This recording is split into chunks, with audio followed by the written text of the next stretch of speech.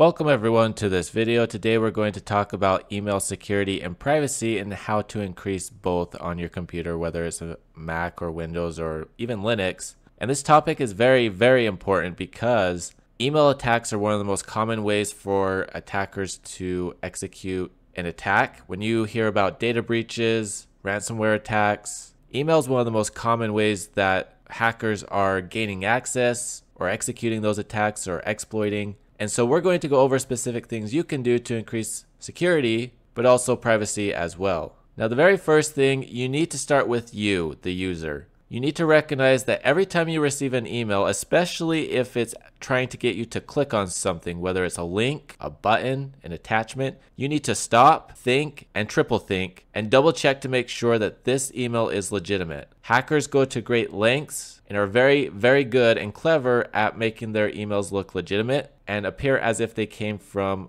a legitimate company or service. And so as soon as you see anything that is clickable, again, a link, a button, or an attachment on an email, you need to put up red flags and stop. For example, if you receive an email for a service that's claiming there's a billing issue or something along those lines, rather than use the email, just log into the service and double check it there. And that's really the main thing that you need to do off the bat, is just get into the habit of not performing actions from the email, but going to the service itself. You can even contact services and check with them to make sure an email is legitimate. But again, the very first thing is you, the user, need to be more cautious, stop, think, and verify that the email is from where you believe it is from. Now, an additional step that you can take that helps with identifying whether an email is legitimate or not, or legitimately from a service or sender that you believe it's from, you need to compartmentalize or divide up your email addresses. And what I mean by that is you need to have an email, for example, for personal contact, and this email address, you only give it to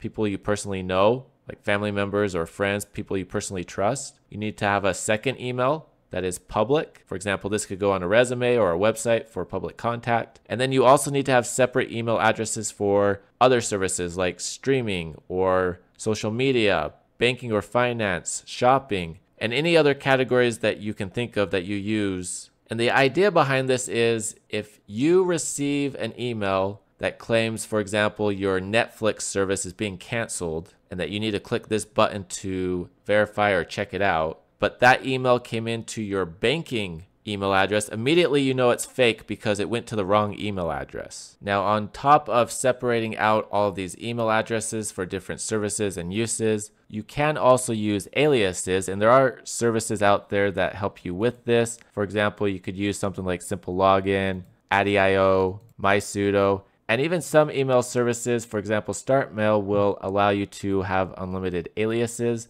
But be cautious as to how and where you use these, because, for example, if you try to use an alias email with, say, a banking service, you're going to get flagged as spam and your account's going to get closed down. So just be cautious about where you use these. These are throwaway email addresses that you can use as aliases and set them up to forward to your actual email that's created for whatever it is you're signing up for. So again, if it falls into banking, social media, streaming, whatever it is, whatever category. Also, please be aware there are email services out there that will allow you to create additional email addresses to make this really simple and easy for you to do, such as ProtonMail and Tutanota, which also has the same option. There are other services out there that do these same things, so don't think these are the only options, but these are some of the most common, well-known, and trusted services. Additionally, especially if you are a business, you need to make sure that you access your emails from a different computer and a different network from everything else. A dedicated computer, its only function is to open and check emails,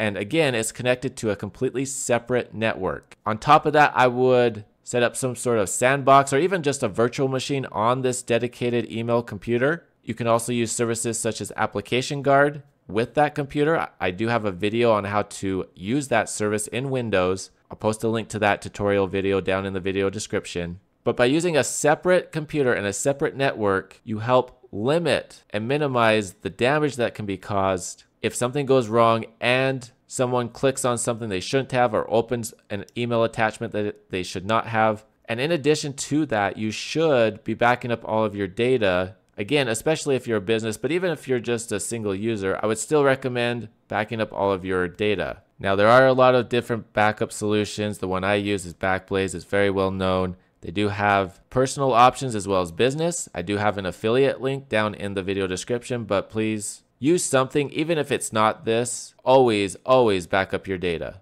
And this next tip should be known at this point, but always needs to be reiterated, is make sure you have unique passwords for every single email address that you have. Make sure that it's at least 25 characters long and a combination of random upper and lowercase letters, numbers, and symbols. And always make sure that two-factor authentication or multi-factor authentication is enabled on every single address. Now, a lot of that had to do with security. Let's talk about privacy a little bit. And it is true that Alias side that we already talked about does help a lot with privacy because you're not giving out your email address to anyone and everyone. You're just giving them throwaway email addresses. But on top of that, if privacy really is a concern or priority, you do need to get away from using Gmail, Yahoo email, Microsoft services such as Outlook or Hotmail if you still have one of those. Some alternatives have already been mentioned, and some of these do have free tiers, but ProtonMail is one of the most known. It's very private, secure.